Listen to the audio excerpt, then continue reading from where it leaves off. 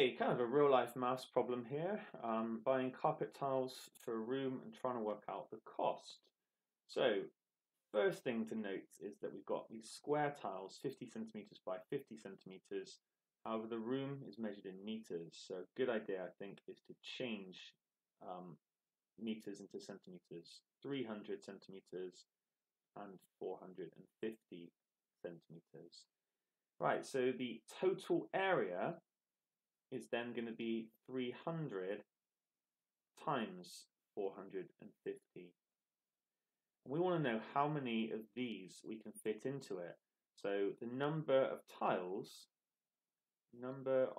needed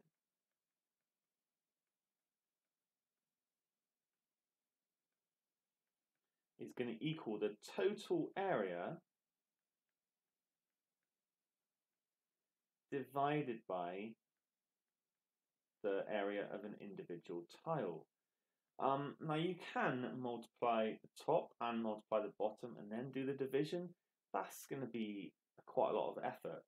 What we can instead do is we can basically, because we're multiplying these together, I can just do 300 divided by 50. I can basically just cancel these bits out. So how many 50s go into 300? Well, it's 6. So I can just write 6 here. I suppose another way of thinking about it is that I've got 300 here. How many lots of 50 can I fit along here? And the answer is 1, 2, 3, 4, 5, 6.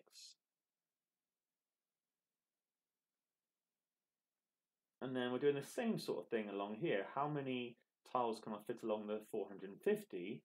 Well, 5's into 45 go 9. So I would actually fit 9 tiles along this length. So in any case, you should get 54. I've just spoken about quite a quick way of doing it.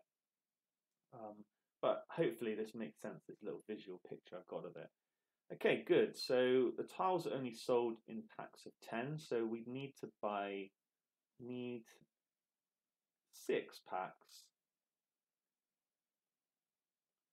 And that's going to be 6 times 20, which is £120.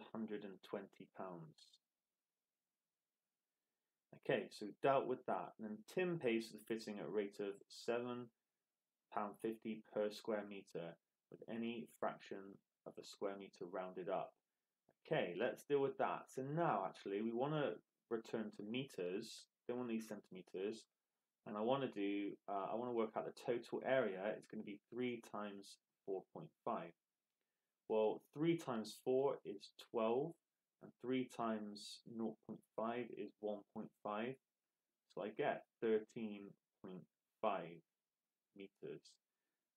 Any fraction of a square meter is rounded up. So round 14. Okay, so it's £7.50 per square meter. That's going to mean fitting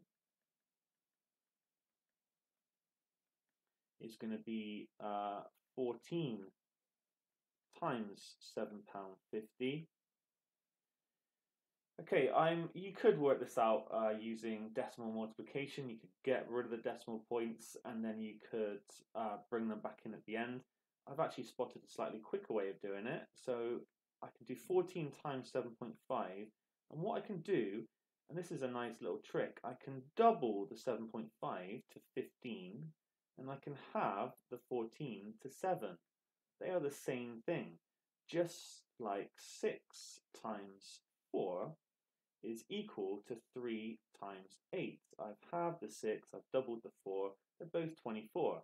I can do the same here. This is much easier now because 7 times 15 is going to be 70 plus 35 is going to be 105. So finally, what's the total cost? I know my working's a little bit all over the place, but I've just not got much space on this page. The total cost is going to be 120 plus 105. It is going to be £225.